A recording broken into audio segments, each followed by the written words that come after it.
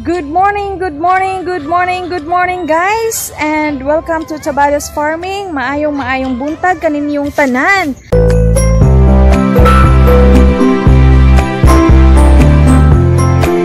Karon akong ipakita ninyo giunsa namo pag limpyo o gipreparar ang tuta or the land preparation for planting of the peanut. So you see that guys, his Manoy Amay, siya ang nag-araro ng lupain. Tingnan nyo guys.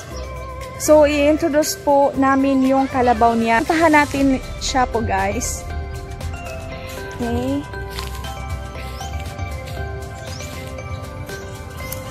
Yan po yung kalabaw.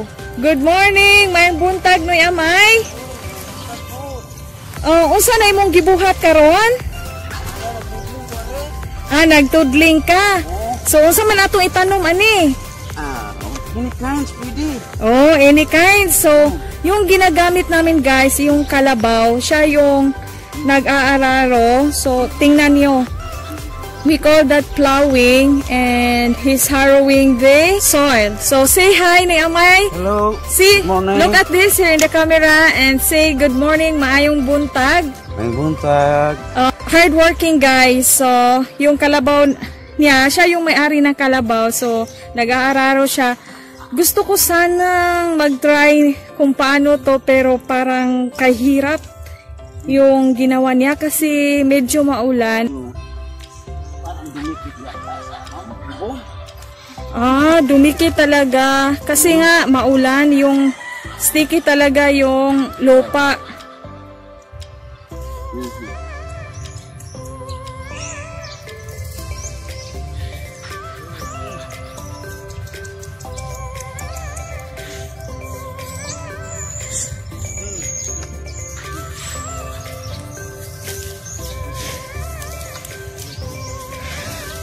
May buntag Noy. Kaya ra. Madarag tudling. Oh, very good. Dahan-dahanin mo lang kasi matigas at mabigat at makapit yung lupa, di ba? Di pa nabunok yung mga dating damo. Yeah, mahirapan kasi palaging umuulan. Kaya hindi yung mga damo, hindi yan mamamatay. Palaging nabubuhay eh. Basta hindi magdaan ng sobrang init. Yeah. Sana umiinit baka next month.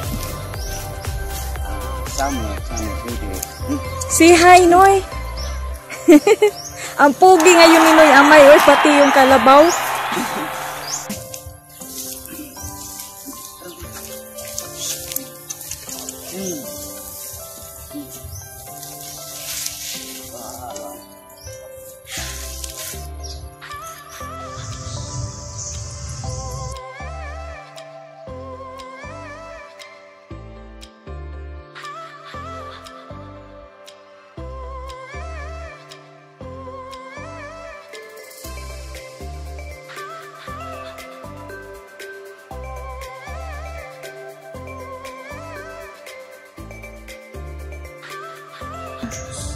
Araro yung lupain. So, tingnan mo, gamit namin ang manual pa rin kasi mas mahal yung tractor.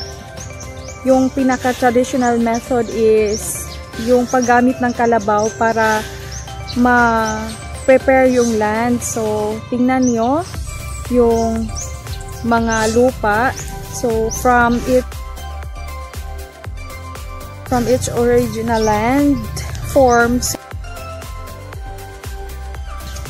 So, mabuti talaga pag ang kalabaw na yung nag-aararo kasi mamamatay yung mga lupa, ang mga damo sa lupa. At ito ay magandang ehersisyo o exercise ng Amay, di ba? Tingnan mo.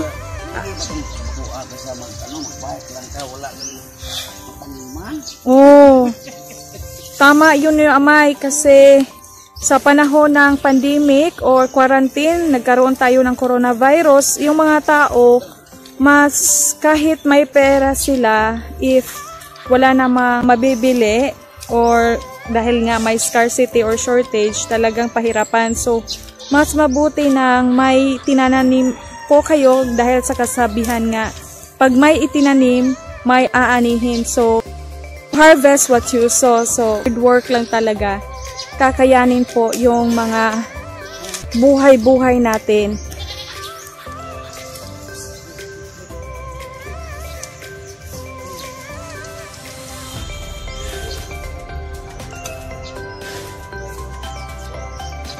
Kasi pangalan na imong carabao noy? Shanghai? Shanghai Rose. Ay, kapani. Shanghai Rose. Noy, dapat ang pangalan na is Tamaraw. Tamaraw FX na eh. Yeah, Tamaraw FX.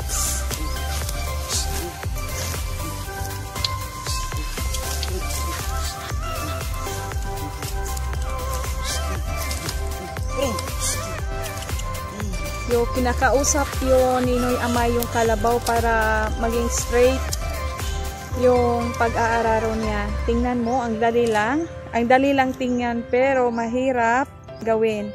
So guys, thank you for watching and don't forget to click the subscribe button and don't forget to like, click the notification bell so that updated ka sa mga videos na i-upload ko for Eva's vlog. Thank you guys and sa uulitin ko.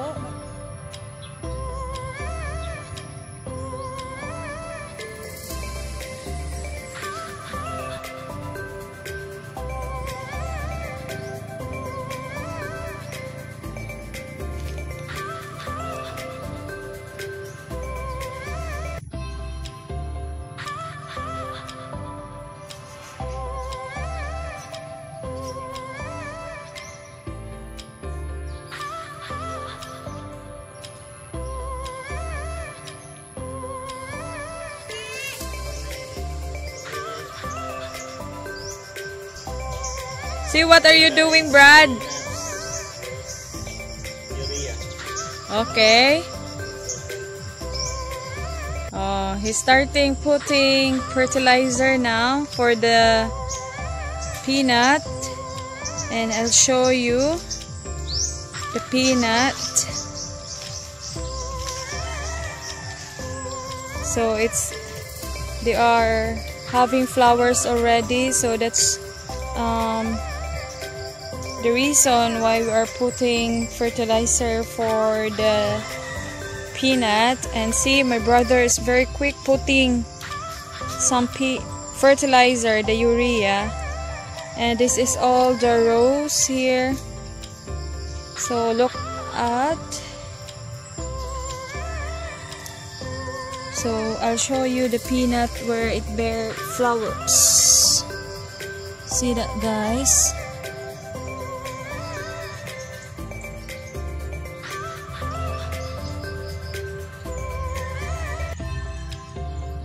Some over there.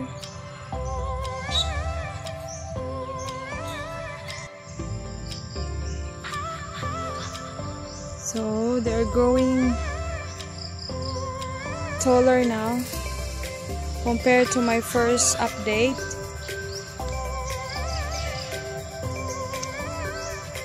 And so brother Ronald also do some companion planting. There's a coconut, no, not coconut, it's a sweet potato. They are growing well, very nice. And some of the companion, look at, it's a one row of sweet potato. And here I'll show you. Wow, this is very nice. Look at, oh, it's very healthy. It's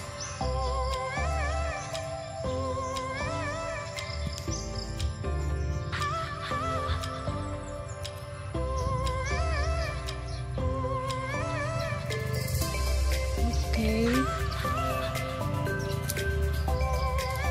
So I'll show you what urea looks like. So Brad, let me see. Yeah, fertilizer. So that's the fertilizer. It looks like a salt, but it's not really a salt. So I'll show you guys here. Look at that's the flower, and I'll show you also the companion also for the peanuts. So not just the weeds, but we are growing also the spring onion. So it's growing well.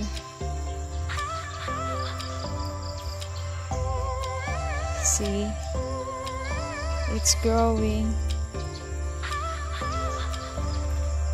We planted this mid-November, some of the spring onion, so but it grows well. So I'm so happy that the peanut turned out well, even though we planted this a very wet season. And Brother Rolden is done. Say bye-bye, Brad. Again.